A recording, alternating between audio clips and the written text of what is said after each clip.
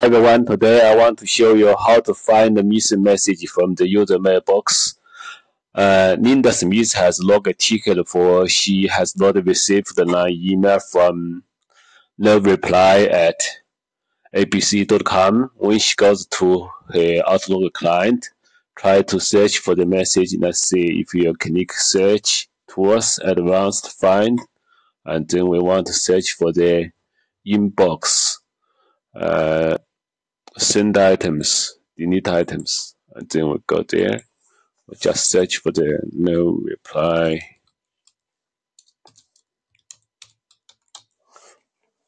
Find no. So last sentence. So let's minimize this. Here's Windows 10. We go to PowerShell.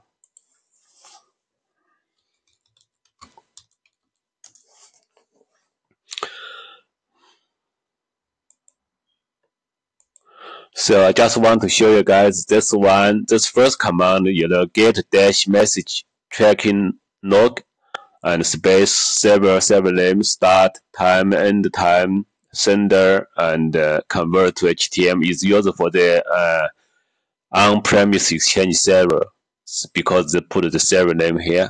But and need to run on each server. If you have 3 servers in place, you need to run server 1 to 3 and put to the different name and check. Because my mailbox is on Office 365, I need to connect to the compliance.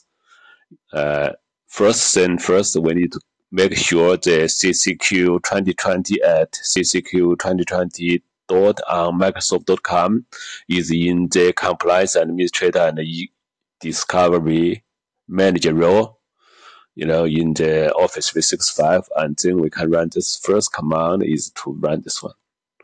So if I run this one, it pop up the window, asks me to input the password.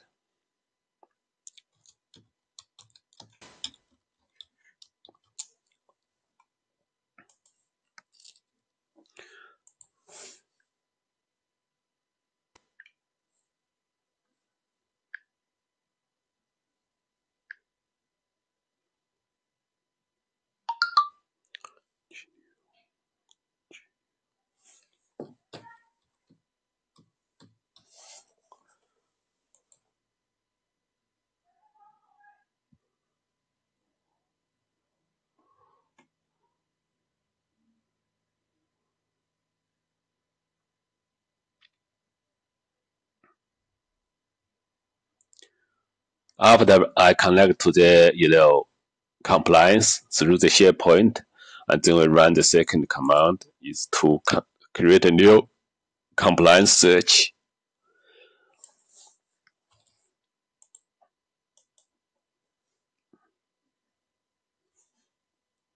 So new dash compliance search name, search missing email, and exchange location or content match query is from this email address, and start compliance search.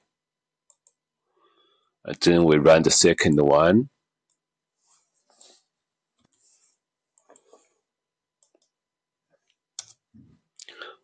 This fails because the first one is still, it's still running yet, not completed yet. So we need to run a few times for the second command. Just run again.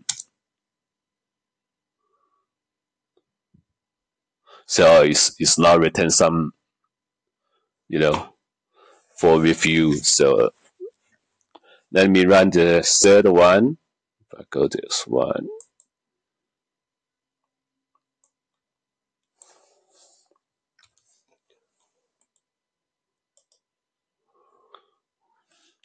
This third command is returning any results from the search. So let me just run this. So we need to run a few times, maybe just run again.